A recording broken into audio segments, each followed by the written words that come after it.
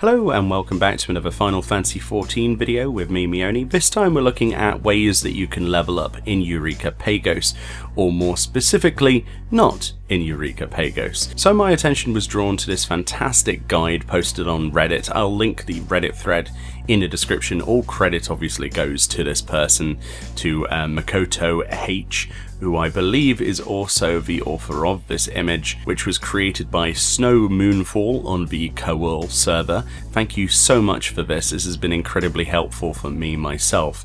A lot of my time has been dedicated to other things in the game, including the Rathalos Extreme grind, so I've not really jumped into Pagos as much as I should have until now. This guide was incredibly helpful, so I'd like to share it with you in terms of the information that this player has discovered. Essentially, if you're level 20 inside Eureka Animos, you have absolutely no reason or need to go into Pagos to get your levels.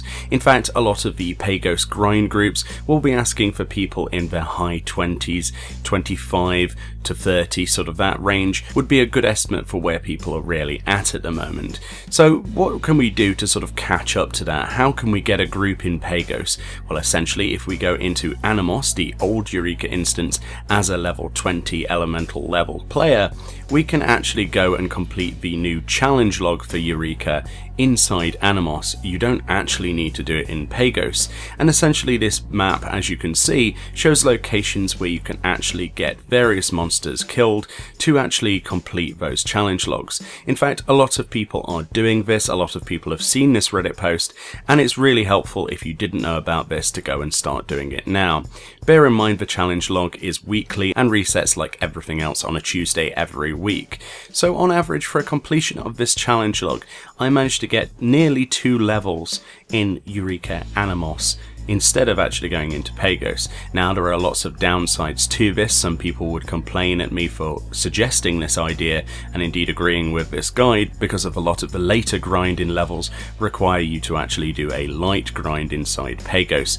But that doesn't necessarily mean that you can't use this up until that stage where you'll actually need to grind mobs in Pagos for those higher levels. This is a good way of getting there, and obviously things being level 20 maximum and you being synced down is obviously going to be a lot easier to kill than fighting monsters of level 21 plus on your own if you can't get a group. So as you can see, the northern end of the map is where all of the high level monsters are, and this guide essentially tells you the exact locations of all of those monsters that you'll need to kill. A lot of them you'll need to kill 60, 40, 20 of every different creature, and there is actually quite a few groups still in Animos that are up for doing the challenge log here because it makes sense being that easy. And I wanted to bring more attention to it so more people came and actually did this, so I had more people to group with each week.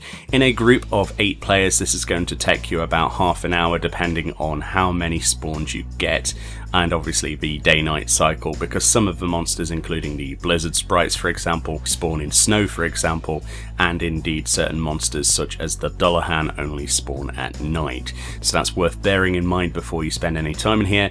But quick easy challenge log completion, as you can see, there we have nearly 2 levels in completion, basically for no real work at all, just a little bit of a grind with a group of people for about half an hour to an hour tops.